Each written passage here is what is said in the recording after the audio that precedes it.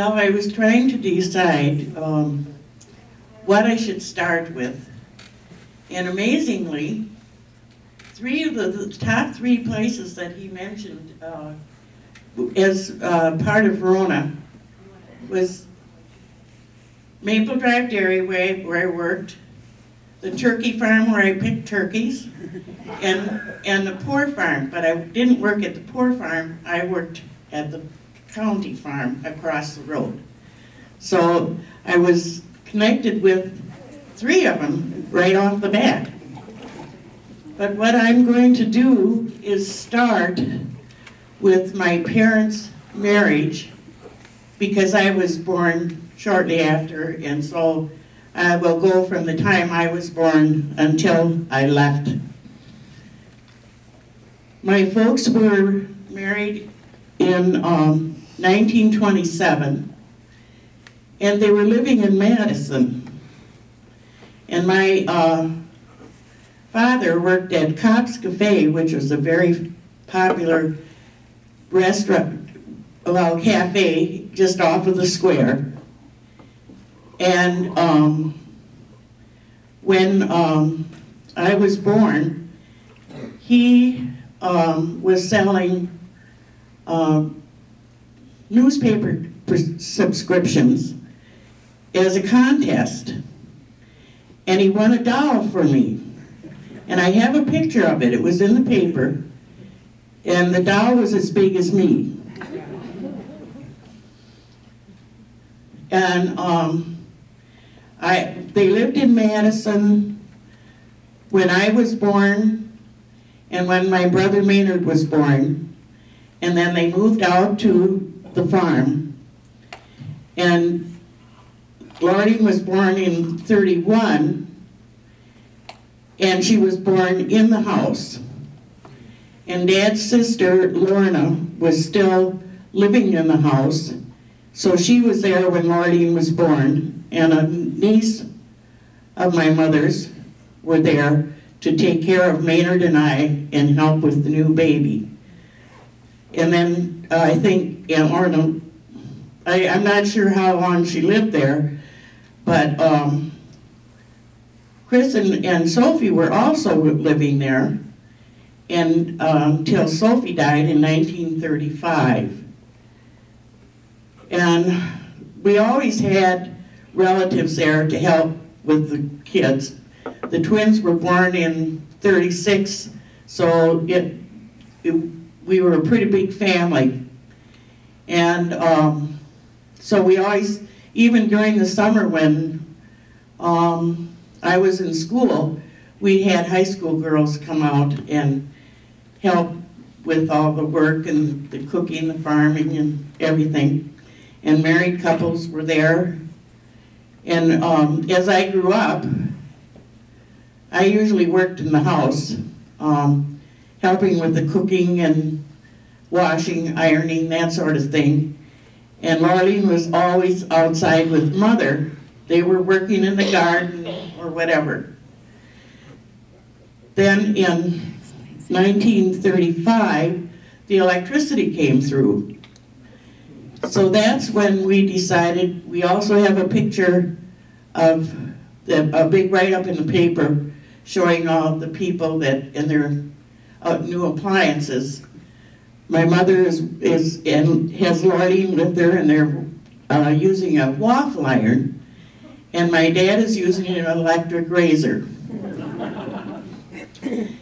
And then that's evidently when Dad decided to do the dairy. They had cows, but were milking by hand. But when he started the dairy, we got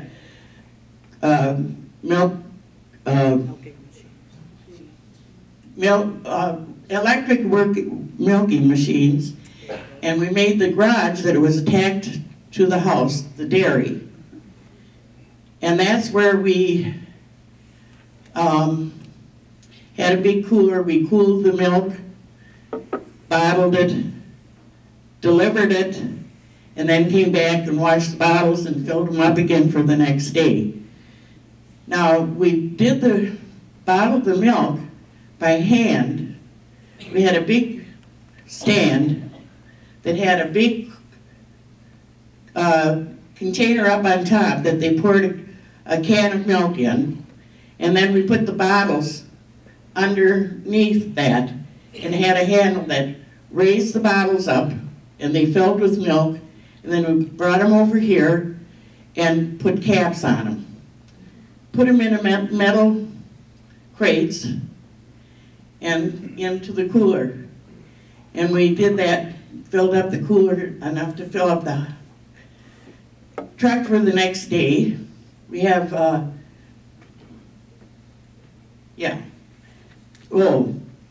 reason it was called Maple Drive Dairy was because we had a whole line of maples across the front on which would now be Nine Mound Road. I think there might be 2 or so of those houses left, or I mean trees. I don't remember what our hours were for the dairy, but I have here someone gave us a questionnaire at one time. And the dairy was in operation from 1937 to 1943 when it was sold to Bowman's. We delivered milk in Verona, Middleton, and Madison. And I remember a couple of the houses in Madison that we delivered to, a few places in Middleton, and I don't remember Verona at all, but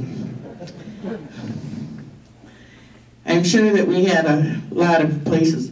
The one thing I remember about delivering the milk was when I went with my dad, we got to stop at an ice cream shop in Middleton for a break. And if I had to go with a hired man, he always spent too much time at a little bar just outside of Middleton. And I had to sit in the truck and wait for him.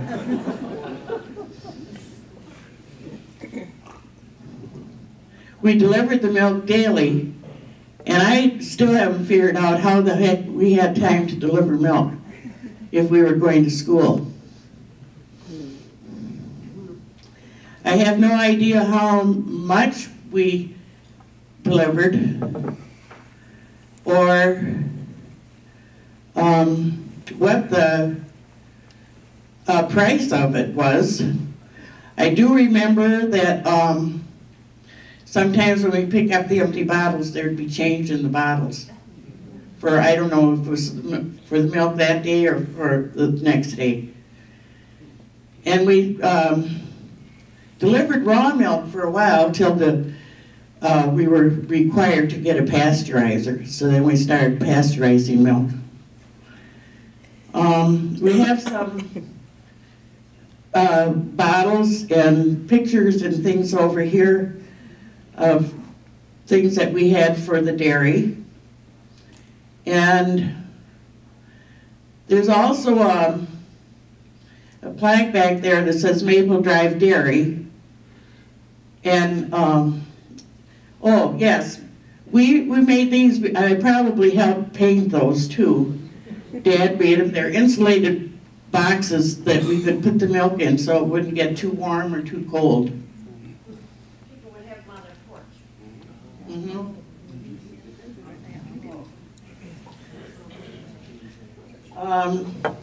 And then of course we always had a few little gifts. There's a towel holder there, and the handle on the boxes is a milk bottle with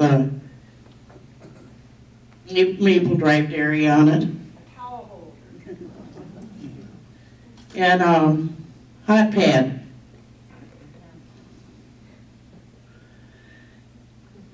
We had the smaller bottles, we had pint bottles and creamers.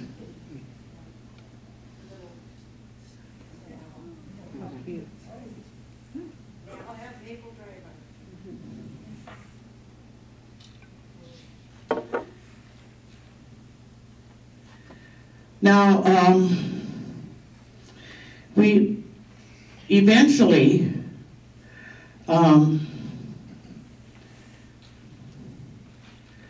I still haven't figured out when Dad put in the third floor for us 4 girls. It was an attic that he finished off. It had a big walk-in closet and built-in cupboards and drawers, so each one of us had our own space. And we had 2 double beds up there, and Maureen and I slept together, and the twins slept together. The one big problem was that the twins were in our stuff all the time.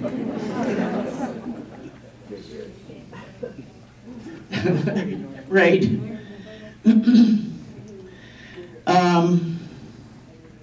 So that's still, when people were touring the house, they were really surprised to see how nicely finished that room was.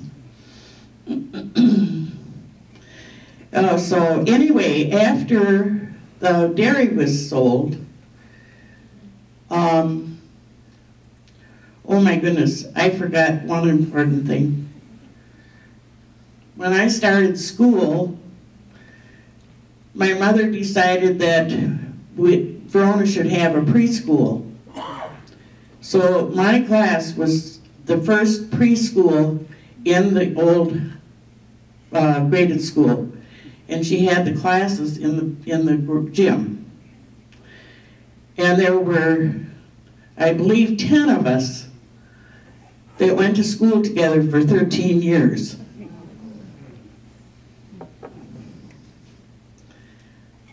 Anyway, after we sold the farm, or the dairy, my dad was still farming, and so he decided to demonstrate balers for Carl Stotts, who is still in business in Wanakee. And the first baler had to be tied automatic, by hand. So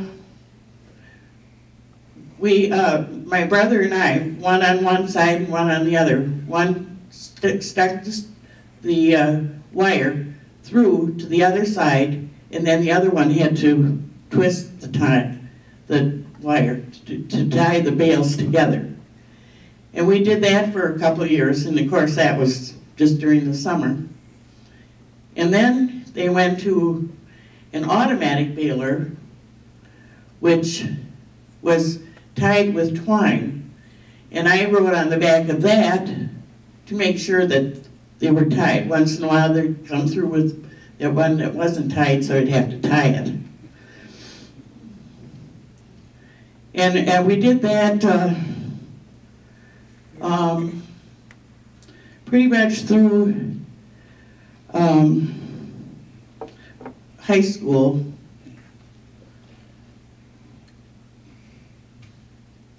In the meantime, I was baling hay in the summer, and between my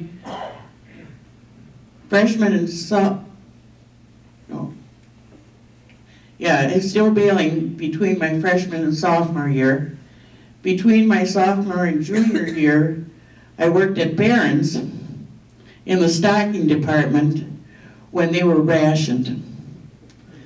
And of course, when we had sales, it was crazy. We had to also had a filing cabinet in the basement. So if anybody wrote in that they wanted silk stockings, we had to check and make sure they could get them. They were allowed so many a year, I guess. And then in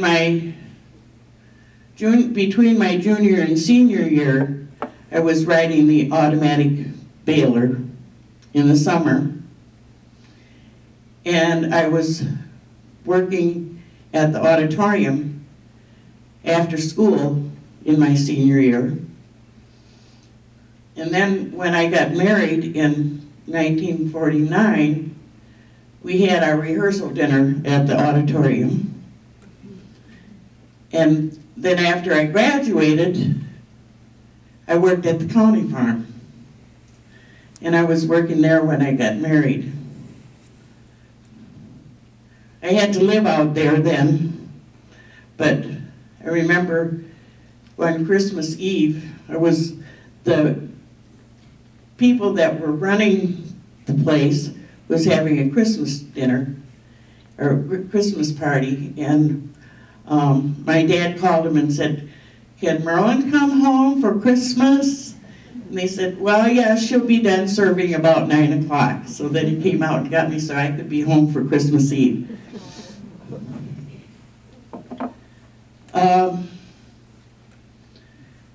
I was married when they had the fire. Actually, Laureen and Freddie were at our house in Middleton, and one of the twins called and said that the apartments were on fire. Now, Dad had started that Quonset as a place to put the machinery when he was working for Carl Stotts. But because of the war, he couldn't get all the supplies to finish it. And then he heard about all these vets families that were looking for places to live. Then some of them wanted to go to the university. And so he talked to all the neighbors and asked if he could get whatever supplies they had to finish it for an apartment house. And so that was, I think they had 24 families in there when they had the fire. And after the fire, he remodeled the house again for more apartments, and the house was full of couples, mostly veterans that needed a place to live. So at that time I was gone. I don't really know what all went on there, but Laureen and her husband were managing the apartments at that time. And then I think, well, it's unbelievable how many of the family lived in that house. I think probably most of Laureen's family, when they first got married, most of the kids lived there until they got a house of their own. And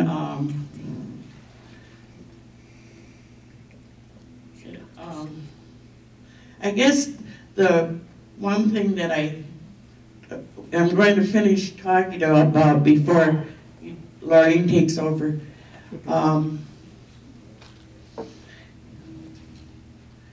We had our family, Laureen, Maynard, and Verna all lost children.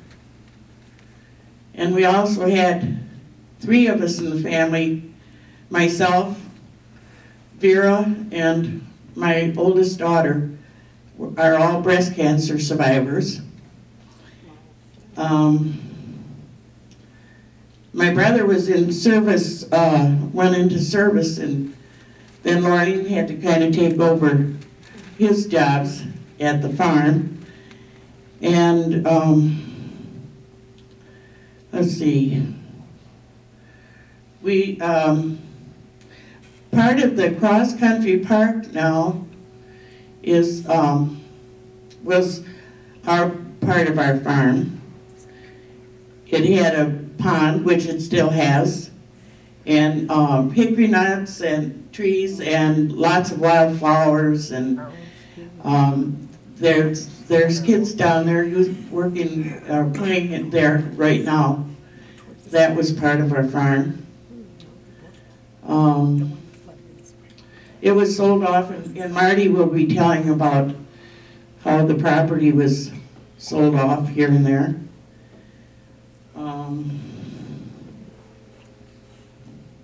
Anyway, with everything that went on, the family is a very close-knit family, and any hardships that there were, the whole family was always there to help.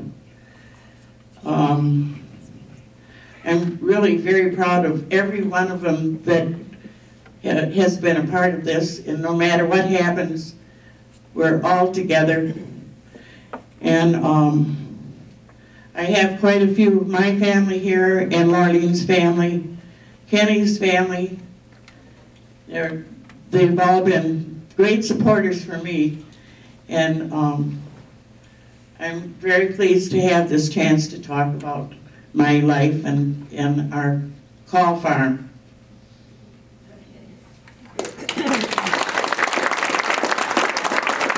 Well, I have one more thing I want to mention. Every year, Verona had what they called farm days. They always had a parade, and they put on a play, and I happen to have a copy here of a play that they put on in 1946 called Henry's Mail Order Wife. Okay, and the cast was Aaron Hemsel, he was a bachelor, Elmer Drager, Marvin Thompson, Doris Roethlisberger, Phil Roethlisberger, and me. So anybody wants to look at the farm, or at this little program, I'll have this up here too.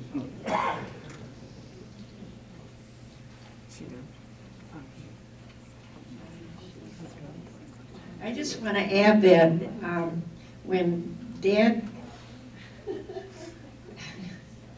went and divided our house all up, and the main house is still there, and we had people those people that were living in there, they all lived in one bedroom.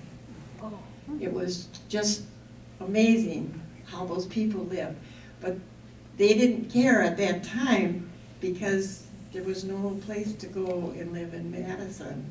So they were just glad to have a roof over their head because they would come home, they'd go to school all day and then they'd come home and maybe fix something to eat, and then they had a place to sleep. So they had a roof over their head. So the people were very grateful for just living in one room. And some of them lived there for quite a while because I had a couple of families that had, one had 2 little kids, and so when her husband was going to school, she decided to get a job, and she did, so then I babysat.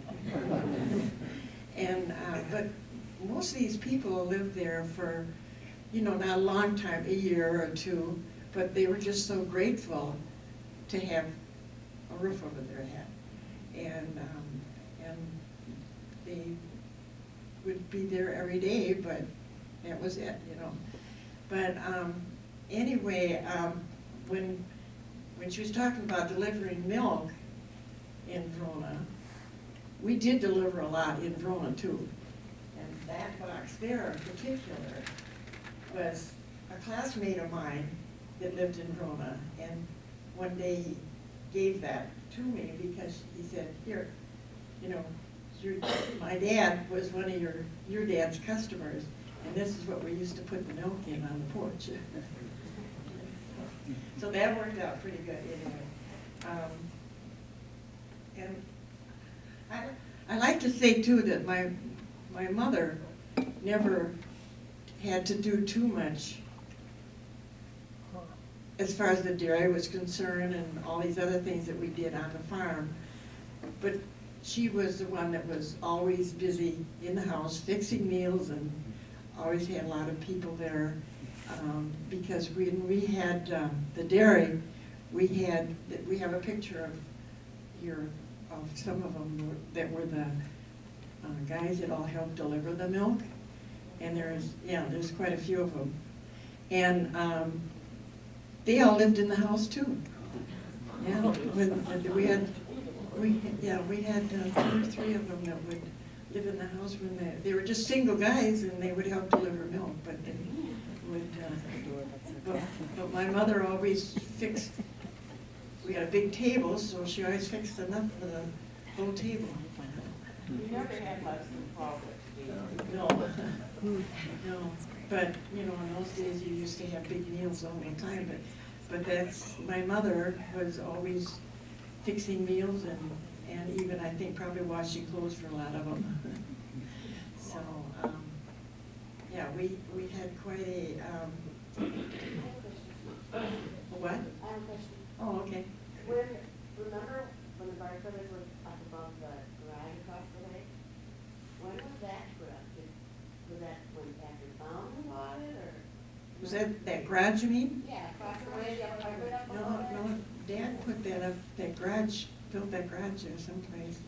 Maybe Marty knows when he did that. No. That's when I I don't know what living year, up but there, it was you know? before, it was during the dairy operation. Okay. Yeah, so that was there for quite a while. Oh, so that was there for quite a while, and we had a married couple that lived in there that, I don't remember, Marty, what, did he work with Dad on the dairy, or what? It was originally a hired hand. Oh, yeah, so he had a garage and I had an apartment up above, and so he had a place for the people to live too, and then, I don't know, Dad was always worried about people making sure they had a place to live, I guess. Yeah. So, do you want to talk to Marty about how?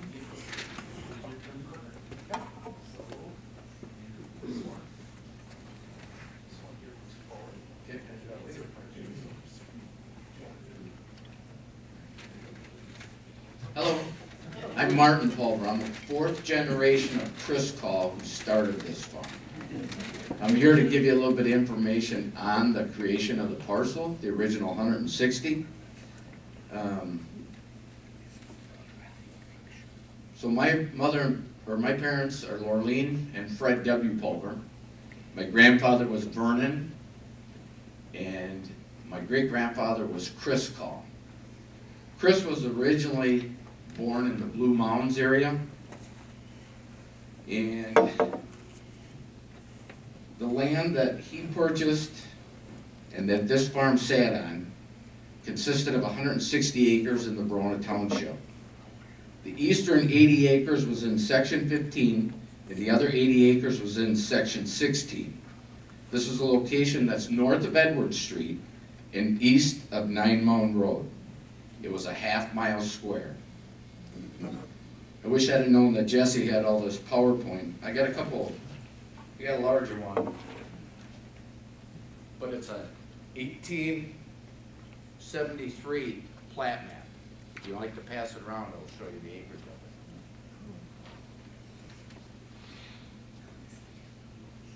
of it. Before Chris bought this land, it was owned by 3 different people. And I'll give you a little bit of description of that in a minute. But when you take from this area here, if you were to start at 9 Mound Road and Edward Street and proceed straight north, travel past the original farmhouse, keep continuing north past the town garage, and go up to what is now Spruce Street and Basswood. And at that point, if you turn to the right, traveled east towards County Highway M, you would be just stopping short of that circle that's to the backside of the administration building of the school. From there, if you would turn south and travel back down, you're almost going to end up at Edward Circle, which would bisect through Harriet Park. From there at Edward Circle, you would turn to the west and travel back over to 9 Mound Road. So a lot of the Verona homes that are back in that area are on this Chris Call property. To create the 160 acres, I want to back up to the 1800s. In 1861 plat book, the land was listed as being owned by 3 separate owners. You're going to recognize some of these names. In 1861, a gentleman by the name of B. Wilson owned the northwest 40 acres of that northwest section. On that section drawing, it shows the original farmhouse, which I don't know if that was in here.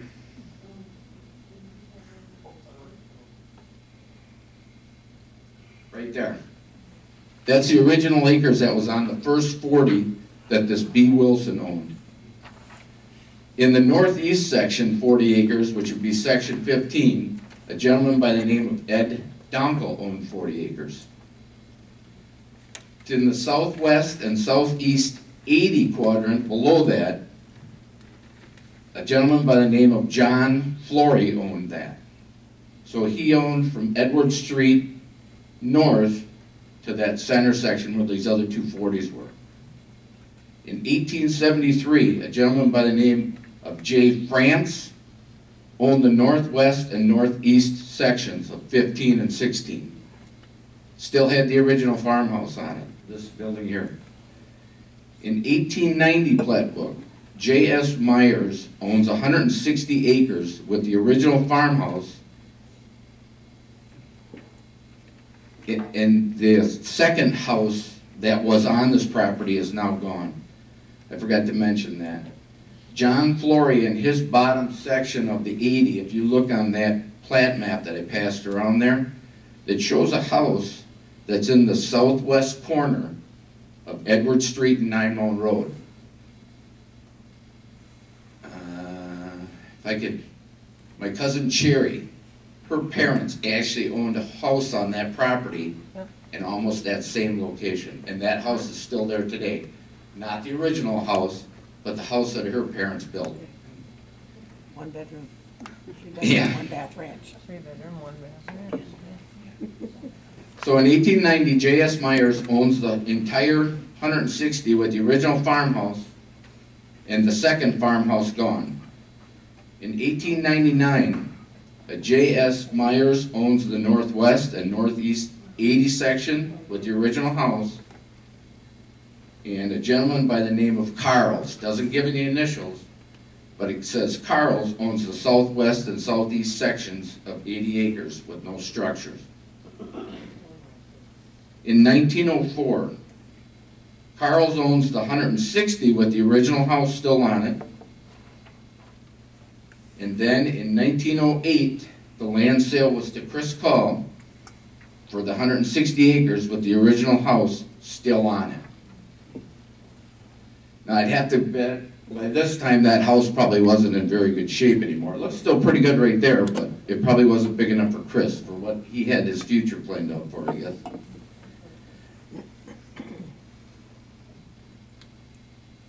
At that time, I was told by my father that Chris, around that time, had the barn built first before he ended up building the house. And supposedly it was a company that came out of the Chicago area, and they stayed right there for a period of 4 months to construct the barn.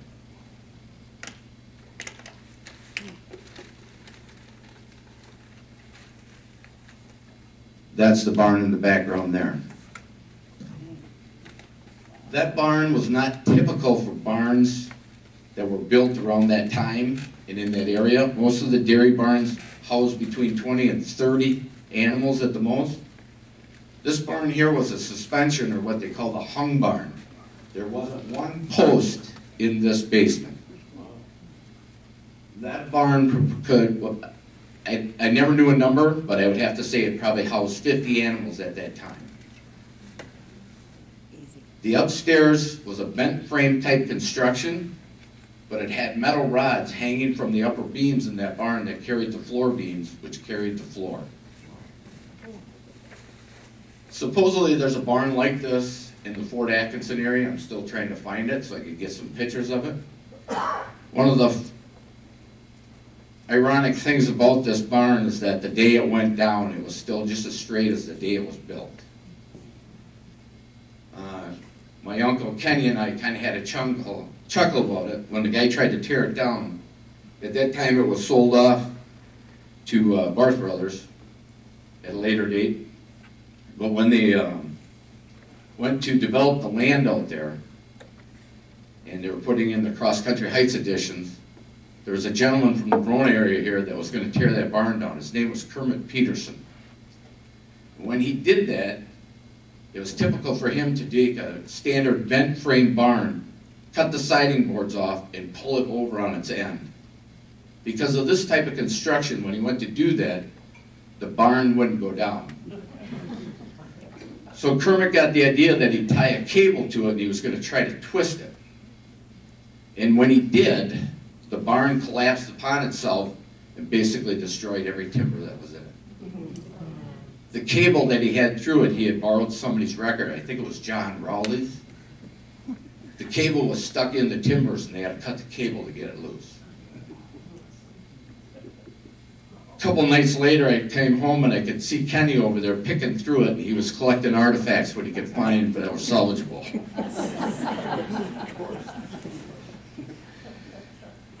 So anyways, getting on to my grandfather, or my great-grandfather. In 1911, Chris shows up on a plat map as owning the original 160, with the original house still being shown on the plan. In 1922, the new house was built in 1914. Chris owns the 160, but there were no structures shown on that plat map. In 1931, Chris owned the 160. Now it shows the new house, but we know the house was built in 1914. At that time, Chris surrendered the farm or gave it to Vernon or whoever to start his dairy operation. And in 1947 plat book, Vernon was now the owner of 160 acres. In 1953 plat book, Chris now owns the farm again. This is after the dairy was sold out. Chris now owns the farm. It doesn't say when the land transfer was. I'm assuming it was right shortly after the fire of the apartment building, because the fire of the apartment building was March of 1953. Chris owns 60 acres in the northwest and 20 acres of the southwest in section 16. Vernon owned 40 in the northeast quarter, which would have been originally from a section that was drawn out in 1861. Also at that time in 1953, Mr. E.B. Sokolowski owned 20 acres in the southwest section and 40 acres in the southeast section.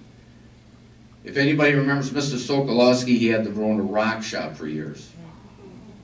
He developed those areas at that time, somewhere in the 50s, and in 1955, Sokolowski owned 50.6. So I'm assuming at that time, with the development of Edward Street, Harriet Park, 10 acres or 9.4 was donated to the city for Harriet Park. With that, he created the other streets, Mark, Todd, Barbara, Mary Lou. Those were all grandkids or children of his own.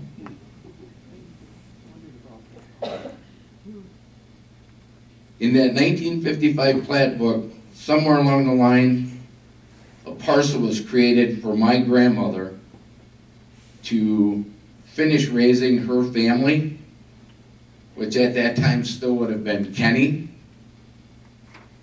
It shows that Chris owned 59.6 and 49.8 in two separate sections, with the parcel being created for the house, which is still standing there today, the original called farmhouse.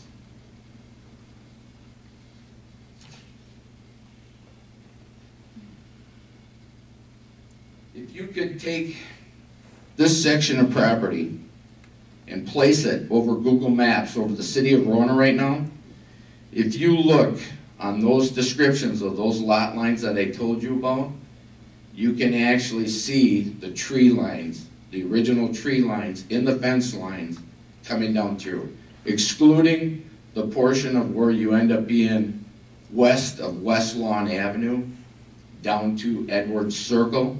That tree line isn't there. But if you look at the other ones, you'll still see those original tree lines. You can still see the one pond in the back, and you can still see the one pond that's over off the Verona School Forest. I don't know if that's still there, that nature preserve. Part of that pond is still sitting back in there. Those ponds were great places to collect tadpoles. They grew excellent cattails, and they had this tremendous blue modeling clay in the bottom of them. They were a lot of fun. Yeah. It was kind of humorous to watch the development process of the Aspen Avenue area, Cross Country Heights. I remember growing up as a kid, and in the spring thaws, the amount of water that ran down through those areas and drained out into those fields. Those 3 big ponds that were back there, even though they were divided by chunks of land, I remember 2 of the larger portion ones that we used to ice skate on and sled down the hillside. The water would get deep enough where those 2 ponds would connect. And when I heard of some of the water problems that people had in their new homes, the developer should have done a little bit of investigating or asked people that grew up there what happened around in that area. One of the other funny things that we got to observe is when they put in Aspen Avenue, on the lot next to us, some of the buildings that they tore down, Jerry Caban was the excavator for Horizon Investment and Development. And right next to part of the parcel that I ended up buying in 1985 from my grandmother, they had tore down a couple of the structures and they dug a big hole and buried it in there. And part of doing that is the guy ran through an old drain field from the dairy operation and was wondering what that was from. And I said, well, there used to be a big dairy here at one time. Anyways, they dug a big hole and they pushed all this debris into it. And I don't think it was a year later that the realtor stuck a for sale sign in it. And somebody bought that parcel. And the first day of digging, the guy started hitting all the debris about halfway back. I remember for 2 days they dug, and then for like another 2 days they hauled in fill. There was a lot of history on that farm. I grew up, there was a million places to hide on that. I wish I'd had a few more of the farm. This building here was just a small workshop halfway between the house to the barn. And it was more of a stall parking. I think it was probably more maybe for one of the milk trucks. Later on, at a later time, they ended up building another building.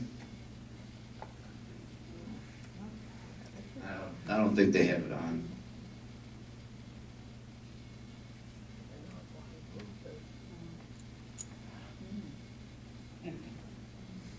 Oh, boy. Okay.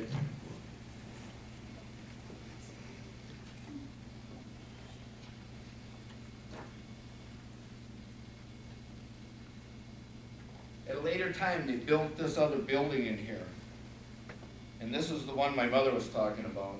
If you can look at this picture, and this picture is actually an aerial photography book that's from 1958. There's a gentleman that did a book called Farms of Dane County. Kenny borrowed it from the Thompson family. But that's where they took this aerial photography from. Somebody put the cloud in their Maple Drive Dairy. But it talks about the farms of Dane County, shows all the farms around the Verona area, but this one here. So this one is from like 1958. I'm sure Chris and Vernon never erected the concrete silo, because it never is in any of the other pictures. So I don't know when that concrete silo was. Anyways, this hired hand house that they built during the dairy operation was rather unique because it had totally timber frame floor for the ground floors. Below that floor was a stairway to get down there, but to get into that stairway, it was a drive-over access that you flipped the big trap door open, and they could actually stand in there and work on vehicles.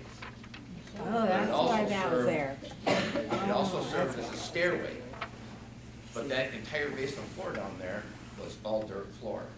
It was divided by a room, so there was another room, and I'm sure they used it for root cellar storage at that time.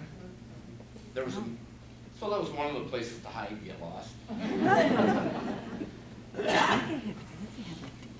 This knob that's originally back here, there was a windmill set there, and that's where the original farmhouse sat for this property. Then when they built the new one, all you can see is just a little bit of the roof line right there of the new farmhouse. This was the corn crib. There's an old little horse barn. You can see the top of it standing over. This was a chicken coop. So not only did they deliver milk and cream, it was also butter and eggs. There's a lot of chickens. The other building, so it would have to be after 53 that this picture was taken, because what you can't see is the shed, a machine shed, which was converted into an apartment after the war to create student housing, which burned in 53. So somewhere between 1953 and 58 is when I drew this picture. And I have to add, because it's amazing when you think how, when we first started there, the dairy, and how we did everything, and today, you know, it would be absolutely freakish.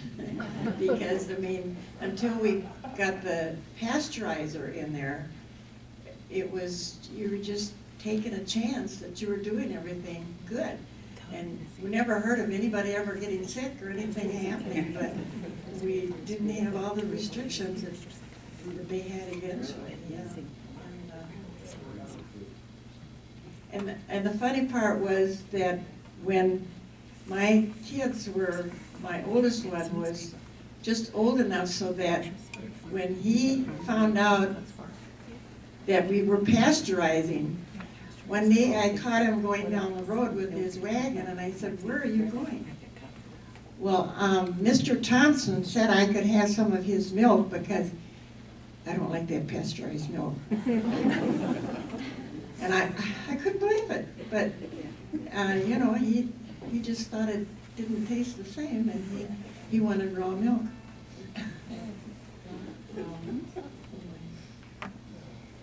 We have a lot more pictures of the farmhouse. This is one that was at a later time. It would have to be, I'm going to say, late 40s, early 50s in there somewhere. At this time, I'm sure they probably did it after the time of the apartment fire, and that Chris and Vernon needed to house more room for people that were displaced by the fire. Because in the original photos, and a couple of them later, when my mom and the kids were little, this south room was not on here. This was added at a later time. The front of this originally had an entire covered front porch all screened in. So that porch has been taken off. Around the back side of the house, this small room that you can see right here was originally just a walkout porch. It was a shaker porch. Okay. So this was just an area that was for shaker porch. Afterwards, when I suppose they needed more room, they converted that into another kitchen and a small sitting area. Originally, around the back side of the house, if you look at a picture, you can see the door that came in from that shaker porch. There was no stairway up over the garage. That stairway is still on that house, and I think the new owners are here. But off that porch or through that kitchen, if they're in their bathroom, can you take that over to me, please? If you walk into that bathroom, I'm sure with the remodel that went on there, maybe they opened that wall back up and took that original door out. But that door was pretty neat when we were kids because it was a door to nowhere. When you went in the bathroom and if you looked around the corner, there was a door. You couldn't open it, but the door was still there. Really little. What was the other room? At that time when they had the dairy operation, the garage that was attached to the backside of that house is where they had the big coolers, and I'm sure that's where Mom and Kenny could probably tell us that's where they kept the butter and eggs once they harvested them. Halfway to the barn was another small building that was used for the dairy operation. Later, as we were kids growing up there, Kenny converted that, got rid of the old coolers that were in there, and converted it in so he could park his car in there. There was also an access hole through the stone wall in that garage that you could scurry into the basement into a back corner room. So there was a million places that nobody could find you. So I guess that's why I always had to go with you on Sundays to see Chris at the Four Winds home so you could feed him and keep an eye on me at the same time. I got to live there for a while. Shortly after I was married, had my first child, my sister started a family there. We all got to rent from our uncle upstairs in the farmhouse. It was still a 2-flat. Kenny and Kay lived downstairs with their family, but Kenny always found it in his heart to put up some family members and rent the upstairs of it. Kenny could never get rid of us. Thank you.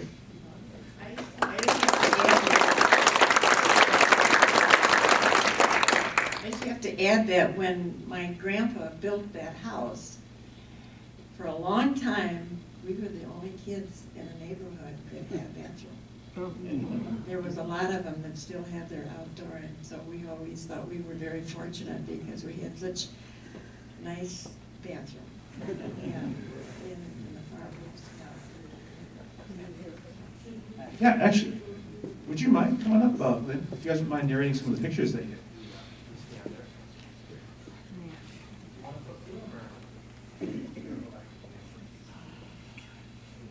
familiar faces in this picture. Here you go. You guys want to stop or you want me to look for you? Okay, this is a pic. This is a picture of my dad's class when he was in high school. I don't know any of the rest of them. Oh, wait, this is Ruth Gordon. Her husband was the principal of the graded school. Jerry Maurer, yes.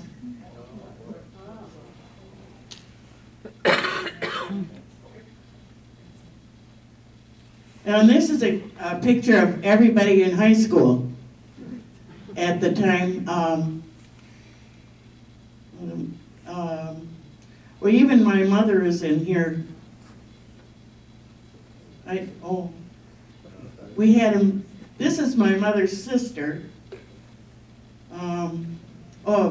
And my mother. And then where's Dad? Oh, here. But that was probably the whole high school.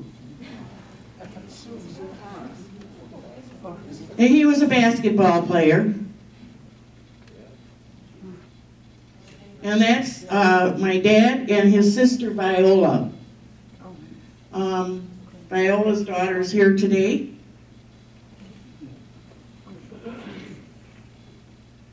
This was a favorite, not only for us, but my kids remember this.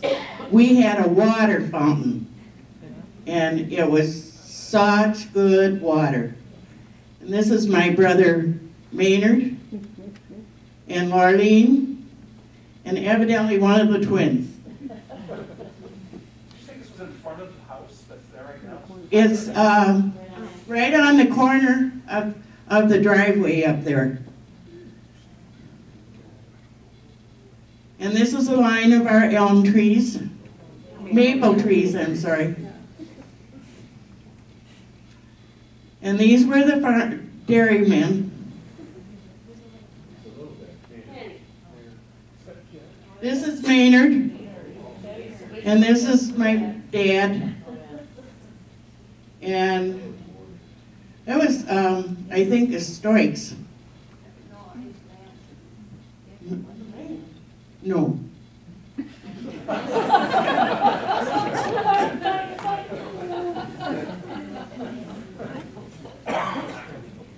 Yeah, they had their suits that says Maple Drive Dairy. Okay, that's the original house with the screened-in front porch and the barn. And that tree that's there, that's a maple tree, I think that's the one that's still there. In the back. Yes, that tree is still there. So the stuff is still there now. Yes. Oh, and this is a band, and that evidently has to be the whole high school band, because this is Verna, one of the twins.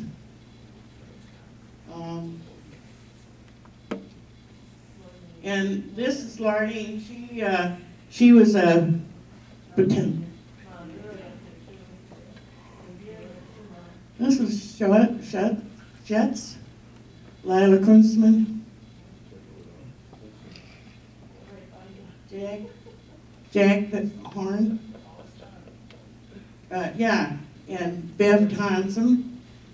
And this is Berta, one of the twins.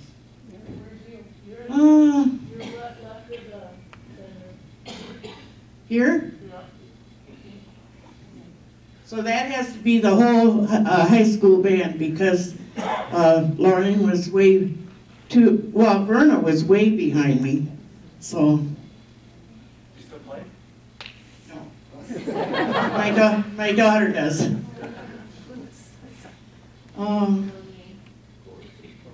What is this class? 1948.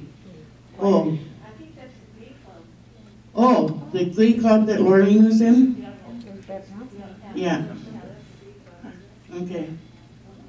Okay, I've never seen that. Oh, and this was the football team, yeah. I can name quite a few people in there too. Yeah. And there's the baton twirlers. Lauren right in the middle.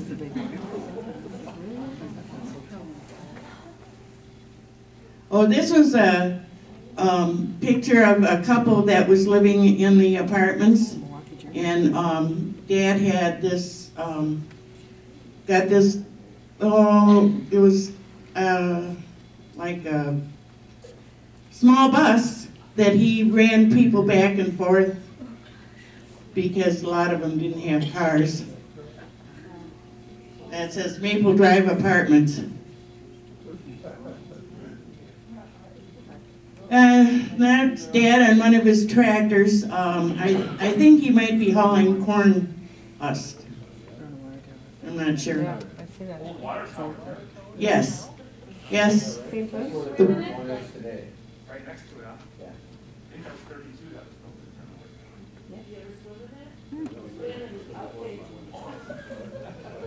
Climbed up it. And these are pictures of the apartments after the fire. It was a huge Quonset that had 2 stories and 24 families. There were single room apartments and they had a community kitchen. Did they set up a daycare too? Yes, they had a daycare and a community kitchen. And they used the old dairy coolers to keep their food cold over in the barn.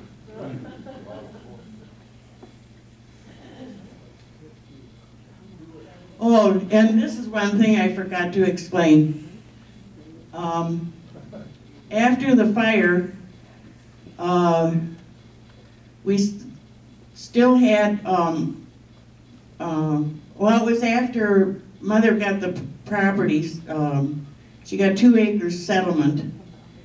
And the only thing that was left on it besides the house was a little shop, which was, Old chicken coop. at the end of the property. My brother had built 2 duplexes on that property, and that's how I was able to come back to Verona. I told him if his the other side of his duplex opened up, I wanted it, so I've been back here for 2 years. Anyway, at the end of his property, there was a little shed down there. They said it was kind of a blacksmith shop because Grandpa had ran the blacksmith shop, which is now, and then it was Peter's Feed. And then he had this one on the farm, and that's also was also the chicken coop. And the little area that that they could work in, Maureen's husband had a car, and he decided he wanted to race it.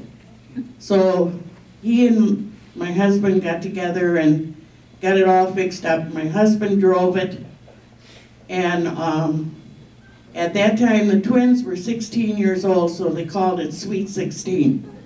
And he raced it until he got clobbered at one of the races, and that was the end of that.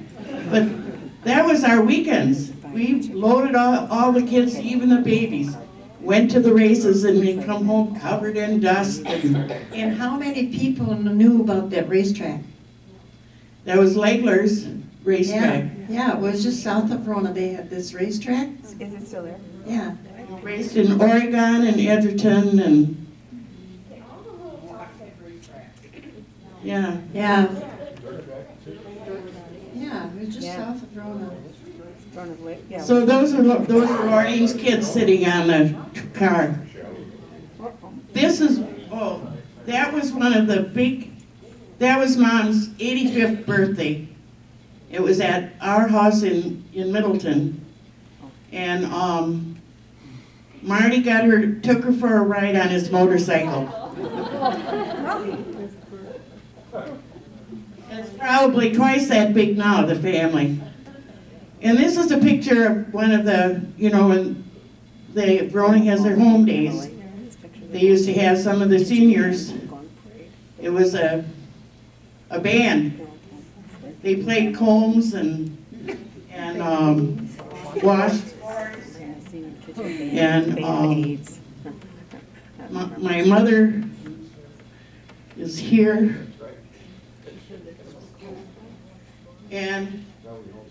And Dad's sister, Lorna, is also in there. It'd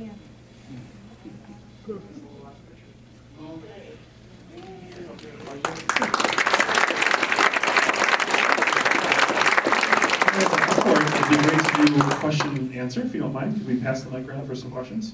You guys have questions? I also wanted to point out two little side story. I got this awesome email 2 months ago that said, hey, I just moved to town, and I saw on your website I'm living in the Maple Drive Dairy House. What do you know about it? And that person's here today. It's Kristen over there at the table. And I wanted to point her out because if there aren't people who love these old houses and love to live in them, they just go away. So thank you for, you said, I put you on the spot, but you said you grew up in a historic home and you wanted to find another historic house. And yeah, so if you want to go give Kristen a high five, the next kind of generation, you'll be up here in 40, 50 years telling your story about this house as well. So thank you, and thank you for me pointing you out.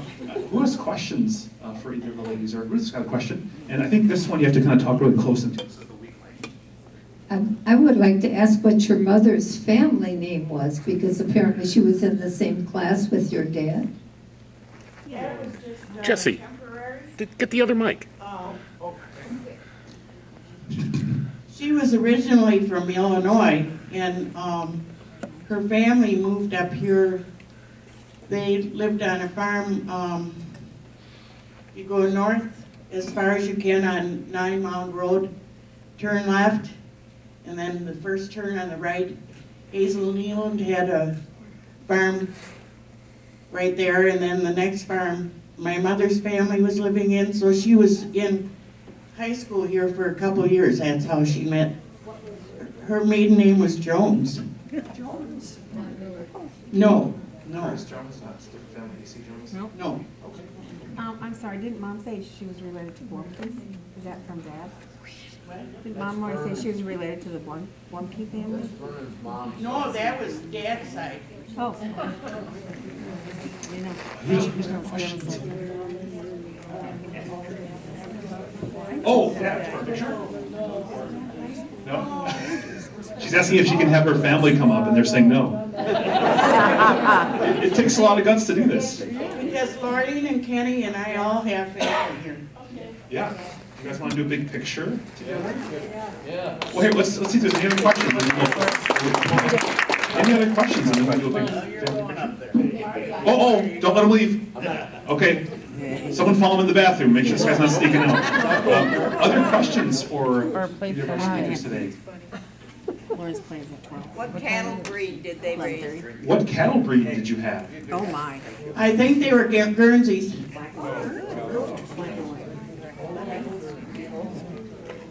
They were Holstein. Ask Marty. Oh, Bernice has a Marty, question. what kind of cattle?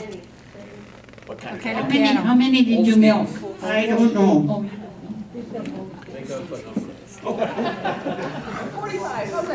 45 and a half.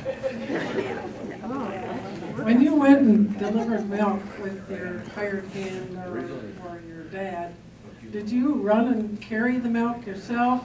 How did that work?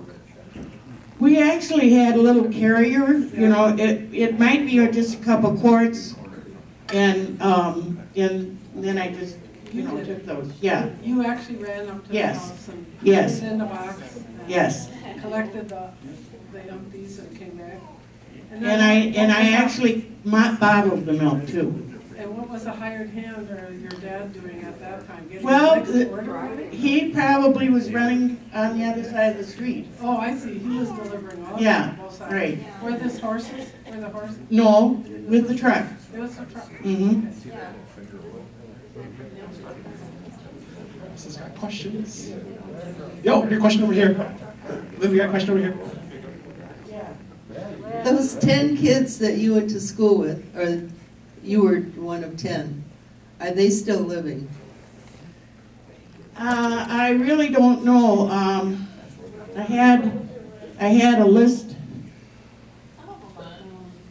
The 10 that you had to school? Oh. I think Jean Margaret Larry is in a nursing home in Mount Horeb.